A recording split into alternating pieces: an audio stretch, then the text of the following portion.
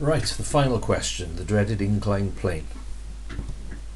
A rough plane is inclined at an angle of alpha to the horizontal, and they're giving us the fraction relationship for alpha. A body of mass 80 kilograms lies on the plane. The coefficient of friction between the body and the plane is mu. Right, let's set that up first of all then. So there's alpha, there's my body. That's going to have a mass of 80, so its weight is 80 g. The normal reaction is perpendicular to the plane, which then creates that angle there. The body's on the point of slipping down the plane, so we'll have friction acting to prevent that.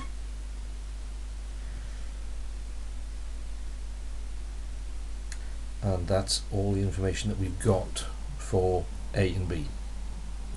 So I am going to take plus x to act parallel to the plane and plus y to act perpendicular. And plus x is down because that's the way that it's trying to move. But it doesn't matter as long as it's clear that if you have a positive up, then that's fine as well, as long as all these signs are correct. Okay, so on the point of sliding, now because it's on the point of sliding, that means we're in limiting equilibrium.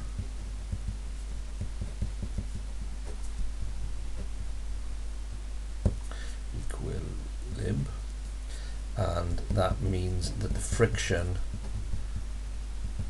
is at its maximum possible value. Okay, so if I sum the x forces, I'm going to have 80 g, and this, remember, is where the components flip, so the horizontal is going to be actually the sine alpha minus f. There's no acceleration, so that equals 0. When I resolve in the plus y direction, I'll have r minus 80g cos alpha equals 0.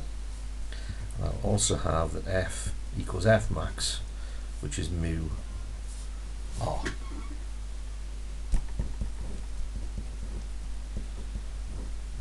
Right, what do I want to find? I want to find the normal reaction, which I can get straight away from 2, and then the value of mu.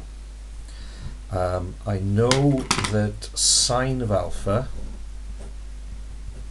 is 3/5, so opposite is 3, hypotenuse is 5, which means cos of alpha, so I've got a Pythagorean triple there, 3, 4, 5. Cos alpha will be adjacent over hypotenuse. So from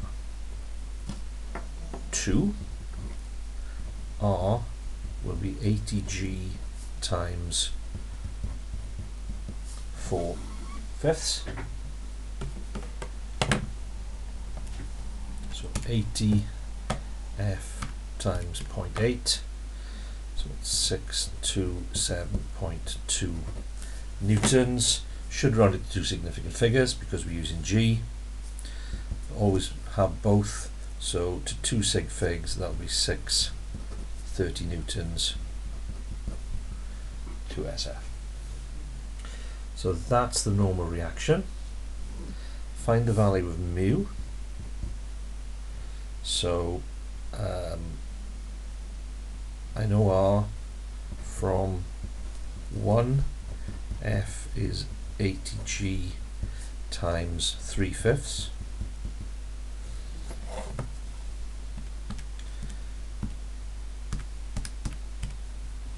Which is 4, calculator says 470, I read 440. Therefore mu is going to be f over r, which will be 470.4 over 627.2. So divided by 627.2, 0.75. So mu is 0.75. So I've done A, which is the reaction, and I've done B, which is mu. Part C. Calculate the magnitude of the force acting along the line of greatest slope that will move the body up the plane with an acceleration of 0.7 meters per second. Right, I'm going to move on to a new page for C then. So the diagram changes slightly,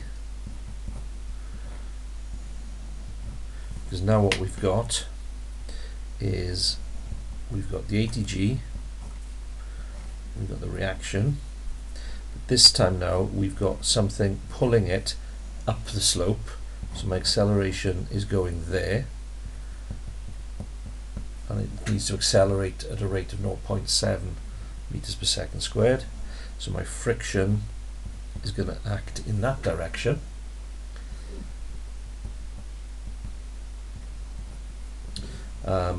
And because it's moving, it's at its maximum value that we've already worked out. Okay, so I'm going to take direction of motion to be positive, so that changes this slightly now. And what I want to work out, I want to work out what P is. So we're now in the world of Newton's second law, because it's not stationary. So I'll have P minus F minus ATG sine alpha equals the mass, which is 80, times the acceleration, which is 0.7. Now within that equation, I know what F is, I've worked it out before, it's 470.4. I know what alpha is, so I've got everything I need there to work out what P is. So P would be 80 times 0.7 plus F, which is at its maximum, 470.4, plus ATG sine alpha, and sine alpha is 3/5.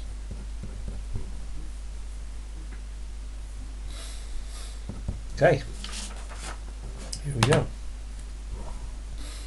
So I've got 80 times 0.7 plus 470.4 plus 80g times 3/5. 996.8, which to two significant figures is going to be 1,000 newtons. So there you go. That was the dreaded inclined plane question.